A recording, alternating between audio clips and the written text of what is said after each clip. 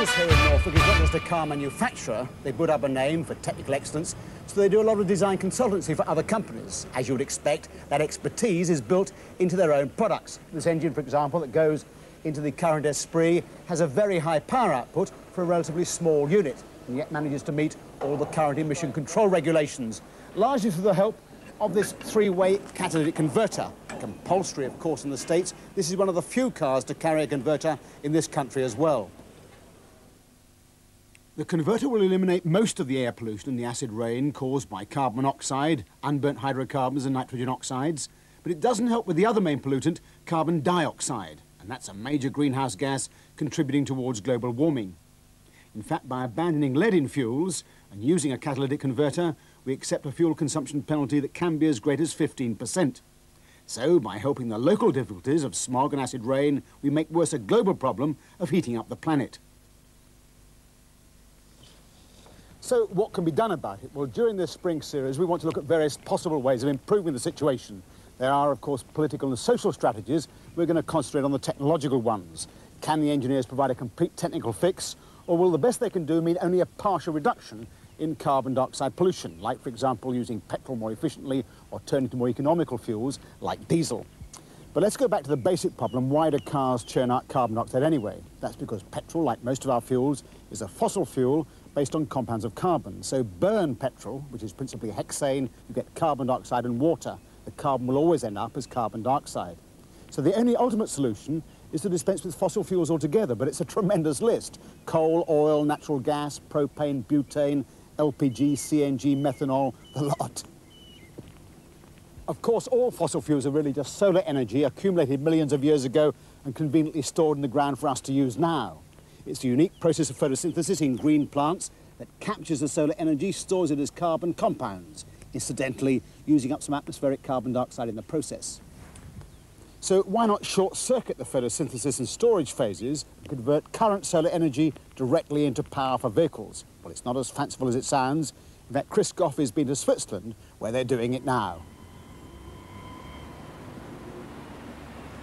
Now, the basic device that captures the energy of the sun and transforms it into electrical energy is the solar cell.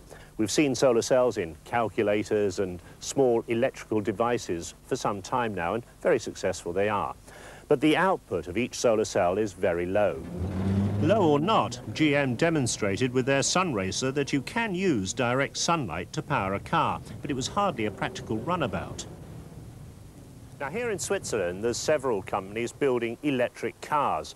This is the Frides Solar. Now, at first, they put solar panels actually on the car, on the bonnet and on the roof.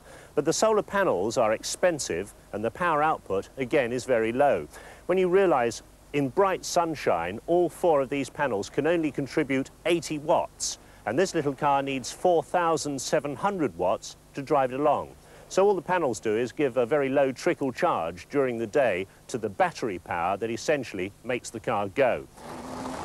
The Swiss now accept it's more practical to put the solar panels on buildings and plug in the batteries in the car once it's parked. That way, on your return after work or shopping, the car's ready for the trip home. On the move, it's much like any other battery car, simple to drive, but slow and noisy and with a range of only 50 miles, not much for an outlay of almost £8,000. Well, we've been driving for about 15 kilometres now, and as far as I'm concerned, I'm fed up with this little electric car. It simply isn't a practical form of everyday transport.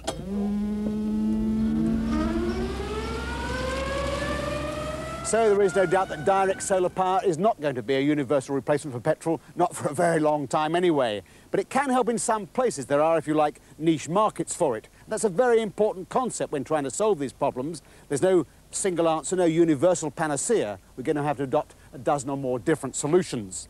Now, the solar car use batteries, and of course electric vehicles like this G-Van have been around for donkey's years, so can they provide a clean solution? Well, it depends really on where you draw the boundary. The electric vehicle itself can be absolutely clean, but generating the electricity it uses can be very dirty indeed. For example, the solar car is clean, and batteries charged from solar cells is also a clean way of getting the power. But if you plug this chloride G-Van into the British main supply, the electricity it's using is generated largely by the burning of fossil fuels, so very dirty indeed. Only about 20% of our electricity comes from nuclear sources. So although in theory you can get a reduction in carbon dioxide pollution by using electric vehicles, in practice, if you take the vehicle plus the energy supply system, you're not much better off. If you take the lead-acid battery that powers this vehicle, it's an old technology and one coming very much to the end of its development. You have to carry around a ton of these batteries in order to get a 1-ton payload and a range of about 50 miles. And although General Motors, for example, got a great deal of publicity when they showed their electric impact vehicle at Geneva, it has a very low coefficient of drag and good acceleration. But the technology, the battery technology, is the same. Therefore, perhaps it shouldn't be taken too seriously.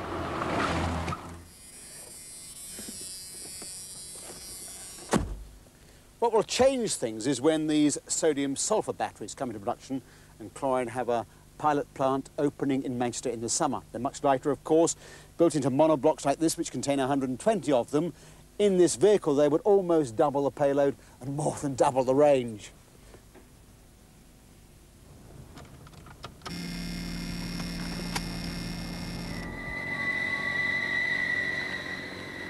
Now, that may not be very impressive for the average family car. It wouldn't meet all our needs, but they could fill another market niche for some delivery vehicles, extending, if you like, the milk float principle.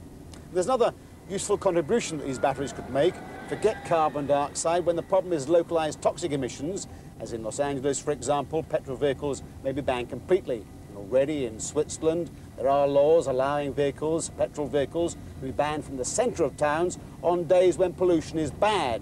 So what about a dual vehicle with a battery for those bad days in town and a conventional engine for longer journeys? Well, as we saw last week, Audi Volkswagen had two such hybrids at this year's Geneva show. The Audi Duo drives all four wheels, but with two separate systems. A conventional petrol engine at the front, batteries and electric motor at the back, powering the rear wheels. The system in this diesel Golf is rather more sophisticated. The conventional clutch is replaced by a compact electric motor, so that either diesel or electric, or indeed both power sources, can be used according to load or emission requirements. On longer journeys, for example, you use the diesel engine. In towns, you can switch to the batteries. And when there are hills to climb or you need acceleration, both can make a contribution. So a very neat and effective solution. Well, there's no doubt that the redesign of cars to reduce pollution is going to be a dominant theme of the 90s. Next week, I'll be looking at another alternative to fossil fuels.